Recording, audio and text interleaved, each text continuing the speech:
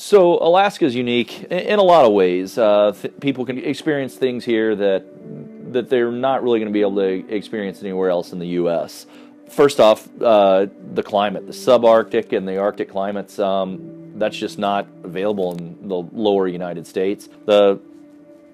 Experiencing the sort of deep cold that we have in Alaska, it can be 30 to 70 below zero here, and you're not really getting those sort of deep cold temperatures in much of the U.S. So that opens up a whole world of winter exploration. Other things that you find here that you don't find in such abundance elsewhere is just how expansive the wilderness is. You can explore for not just hours, not just days, not just weeks, but months. It's one of the few places that you can do a month backpacking trip and not run into some town. There's still truly spots in Gates of the Arctic National Park or Denali or the Arctic National Wildlife Refuge where you could spend almost a lifetime exploring without running into other people.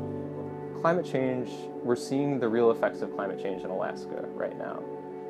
This can happen in terms of sort of the structure of the ecosystem, so we're seeing those increases in the frequency of fires, for example. And also there are other phenomena like Alaskan ecosystems such as permafrost and tundra actually contain a lot of carbon in the soils. There's more carbon in the soils than is currently in our atmosphere. And depending on how climate change impacts these environments, that carbon could be released in the atmosphere or carbon could actually be sequestered into these soils.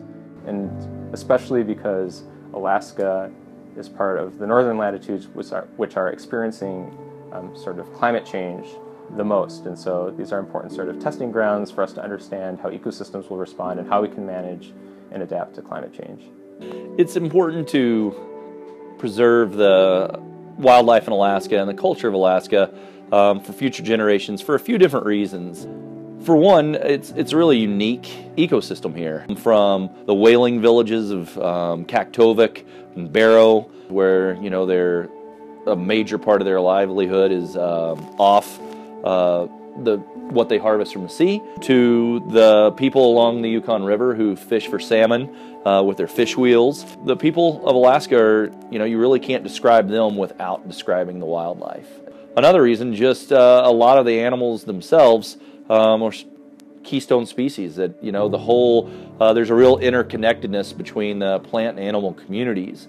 And if you allow one thing to disappear or push another thing or push something to disappear, allow it to disappear, then everything that's sort of connected to it is in jeopardy as well. And so for both those reasons, it's really important to do what we can to keep a healthy ecosystem for all the native species and the traditional cultures to keep on living. I think a few things we can do is one, just through basic research and studying how ecosystems are responding to the change in climate, really important to predict and understand how other ecosystems are going to respond to climate change.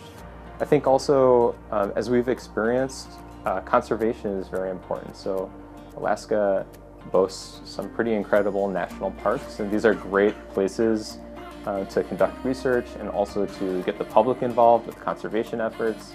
And these amazing ecosystems where climate change is the effects of climate change can be very much visible to the public and to scientists, and all this will help our study and understanding of Alaskan ecosystems, then will help inform our decision making moving forward in how we're going to respond or adapt or change our behavior and practices in the wake of climate change.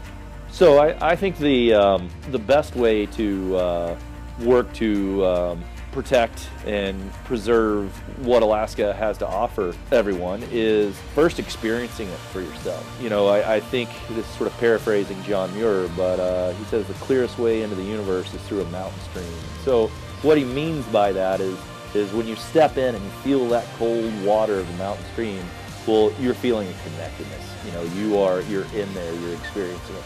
Well, if you come to Alaska and you explore, you get away from the roads and you go into the backcountry, you're going to feel that same sort of connectedness. It's all around you. You're just engulfed by it.